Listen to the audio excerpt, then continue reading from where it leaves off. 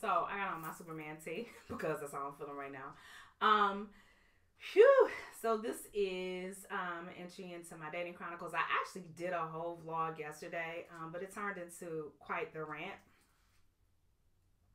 And when I listened to it today, baby, I was like, honey, you sound a little bitterish. You need to get that under control. That's not how I want to come across. Suffice it to say, I'm frustrated. But you guys know that I've talked about, this whole dating thing and, what that means and situationships and, coming out my last relationship and how I felt about that and, all those kinds of things. Like, I've been very transparent about that and I've spoken about that ad infinitum. But, and ad nauseum.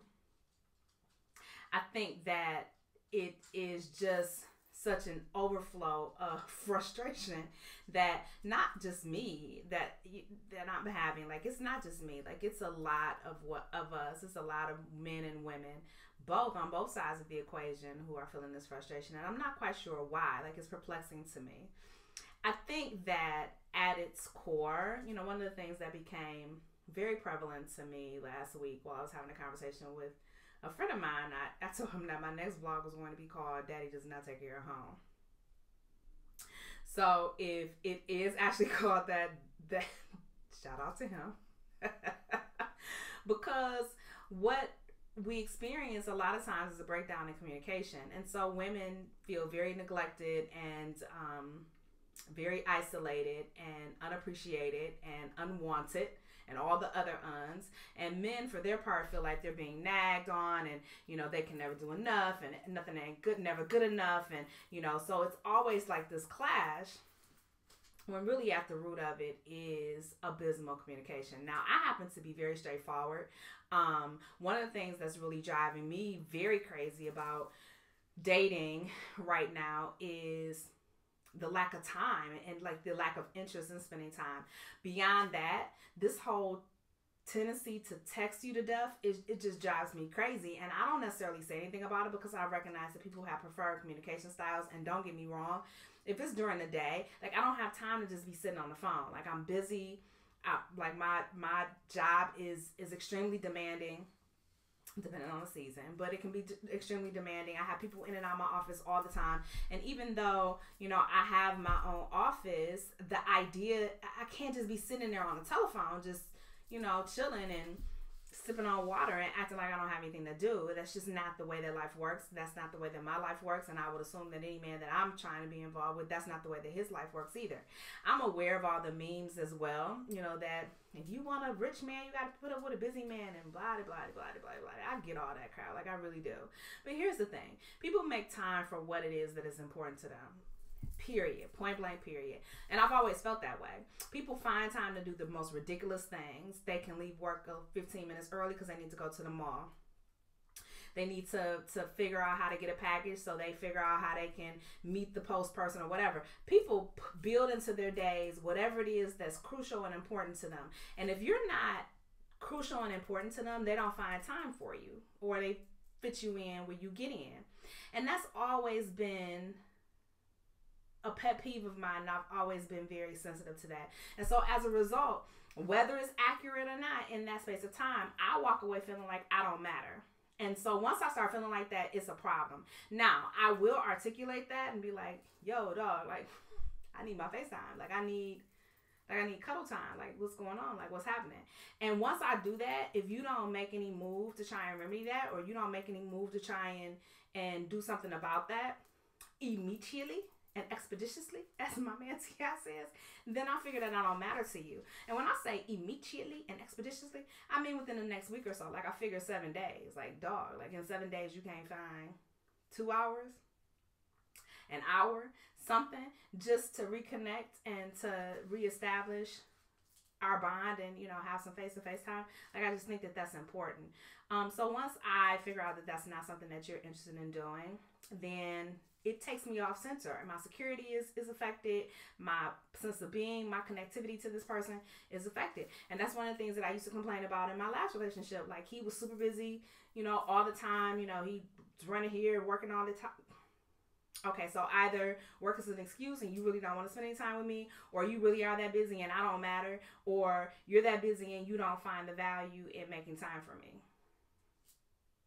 Something.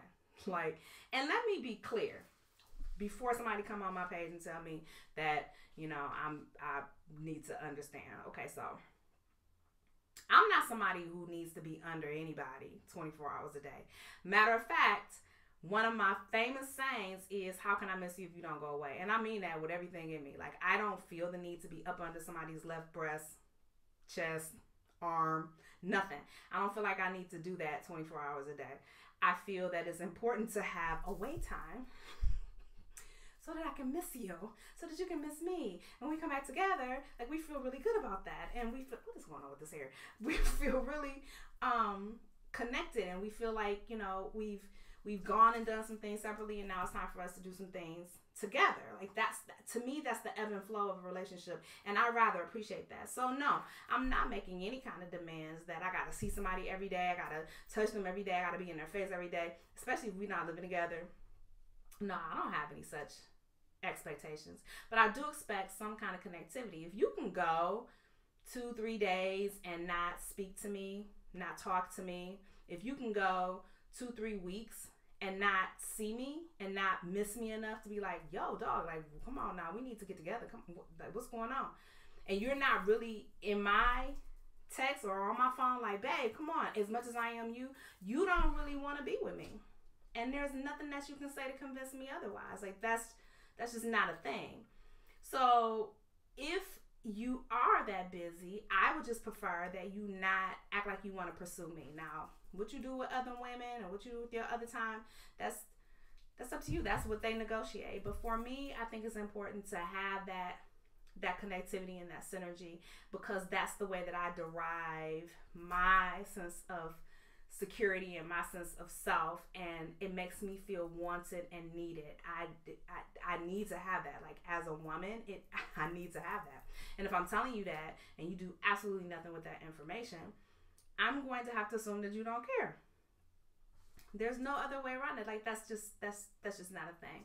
So when I say that daddy is not taking care of home, I don't mean in provision. Like, a lot of men really and truly source their value by their work. And the busier they are, the better they feel about themselves. And Lord knows I'm not any position to interfere with somebody's self-esteem. But there are other things in life that must be and should be balanced. Like, y'all don't do a good job with balancing. You really, really don't. Like, it's all this over here, and then this suffers. And then when your woman says something, or the woman that you're interested in says something, then she's spoiled, she's demanding, she's not understanding. Listen, we're not our grandmamas. Our grandmama suffered in silence and went to the church and laid it on the altar and probably oversalted your food and fed you some raw chicken on occasion, put you on the toilet so you can't leave the house. But women of today, we have our own careers, we have our own stuff going on, and so we're not necessarily inclined to continue to suffer. Like, we want to see you. And I would think that you would be flattered that your woman want to see you, that she wants to spend time with you, that she wants to, whatever. And it's not about money. It's just about, those intangibles. But at the same time, the effort is what really matters. The drive. Some of y'all pursuit game is just trash. Like, she just there. Like the garbage. There's the trash. Oh, there go my woman. Listen. And I'm not speaking for every woman. Clearly, I'm speaking for myself and a handful of my associates who all feel the same way. Y'all gotta do better. Like, you got good women who are, like, really wanting to spend time with you, and y'all could care less. Now, if you don't want her, let her go. That's what you're holding on to her for. Just to say, let her go. Somebody out there will appreciate the fact that she really wants to see them and really wants to, be invested and have time with them and all that kind of stuff. Like, somebody will be flattered. Stop hogging her. You don't want her? Let her go. Have that comprehensive conversation. Like, look, this is not working. I know you want this. I'm not in a position to give you that.